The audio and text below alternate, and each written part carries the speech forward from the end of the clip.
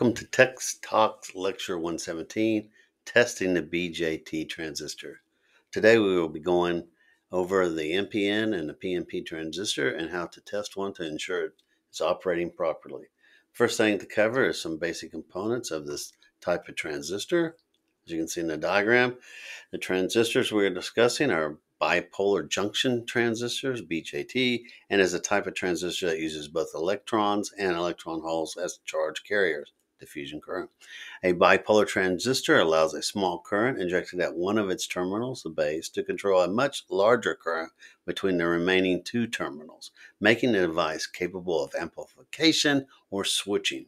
BJTs exist as PNP and NPN types based on the doping types of the three main terminal regions. An NPN transistor comprises two semiconductor junctions that share a thin p-dope region, and a PNP transistor comprises of two semiconductor junctions that share a thin n-dope region. As you can see in the diagram, BJTs consist of three differently doped semiconductor regions: the emitter region, the base region, and the collector region. These regions are respectively P-type, N-type, P-type, and a PNP, and an N-type, P-type, N-type, and an NPN. Each semiconductor region is connected to a terminal appropriately labeled emitter, capital E, base, capital B, and the collector, capital C.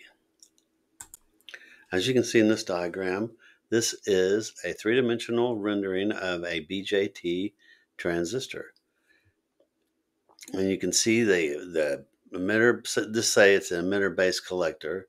The collector would be the really thick lead that is supporting the semiconductor wafer. And then the other two leads, being a base emitter or emitter base, are connected to that wafer through the big lead that allow you physical contact, and then the small micro leads that are buried into the epoxy of the transistor. And that's what it looks like. That's it for the lecture. Now on to the lab.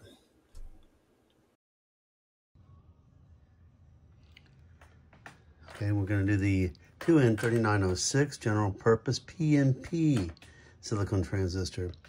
As in the symbol, you can notice there's a little bit of difference. The PNP symbol on the emitter, the arrow points into the base. As on a NPN transistor, this doesn't have it, but the arrow would point away from the base. It would be going the opposite direction. This too is a TO92 case. That tells you that pin 1 is the emitter, pin 2 is the base, and pin 3 is the collector.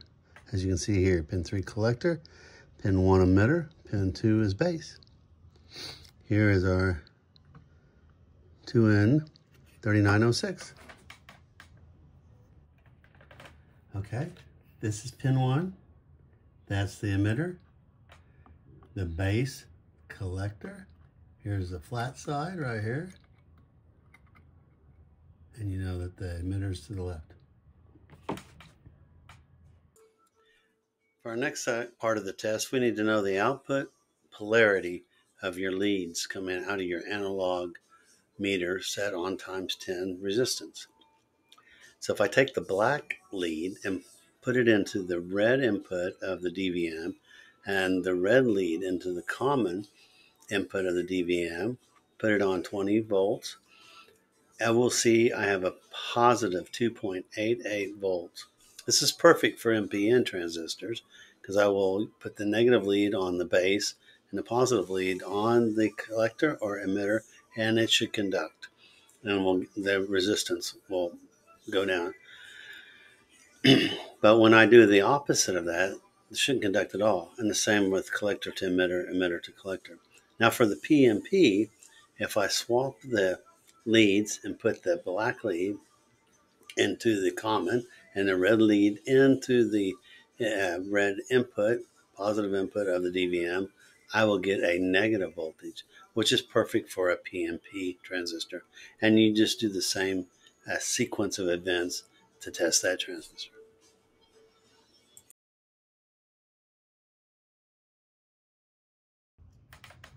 Okay, we'll conduct our test now. Remember, it's a PNP, so you have to have a negative voltage on the base to have conduction. So we're gonna put the red lead, because that's negative 2.88 volts on the base. And we'll put the black lead on the collector first. We have conduction. On the emitter next, there is conduction. So that's good. We'll reverse bias it.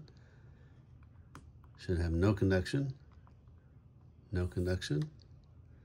To the emitter, no conduction. Emitter to collector should be no conduction because there's nothing on the base. That's firmed. And we swap the leads and do it again. We have no conduction. So this PNP 2N3906 transistor is good. We're finished. Hope you enjoyed it. Thanks. Bye.